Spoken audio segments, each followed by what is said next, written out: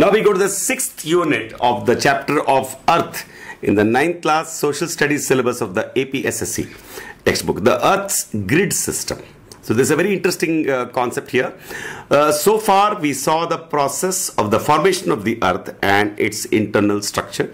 Now we will see how it is shown on maps and globes. You know, globes is a sphere which shows the whole world. Using an atlas to find latitude and longitude of places. Latitude and longitude, two words have come here.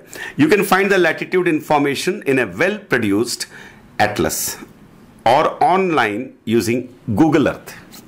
Here is one example of how to find the latitude and longitude information in the back of the atlas, where places are listed alphabetically, similar to the way words are listed in a dictionary. So places are listed alphabetically like in a dictionary.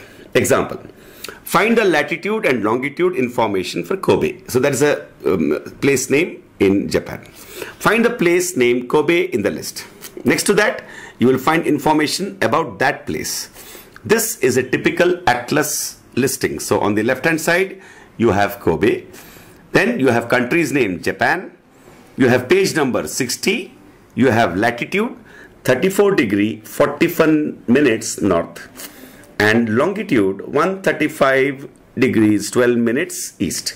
The atlas you use may present the information slightly differently. So don't worry about that. But these elements will be there. Now find the latitude and longitude values for the other places in the list of earthquake prone places. Earthquake prone, P-R-O-N-E, means where usually we have earthquakes. Locate them on a world map. This will also help you understand the Pacific Ring of Fire and its earthquake prone places.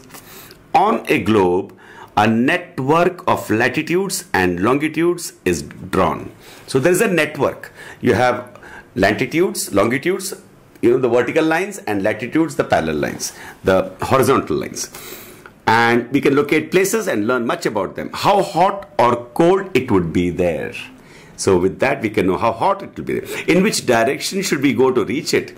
And what time it would be there at any moment. So if you know the latitude and longitude of a place, the three things we can know is how hot or cold it would be, in what direction could we go to reach there at the earliest, and at what time it would be there at this moment.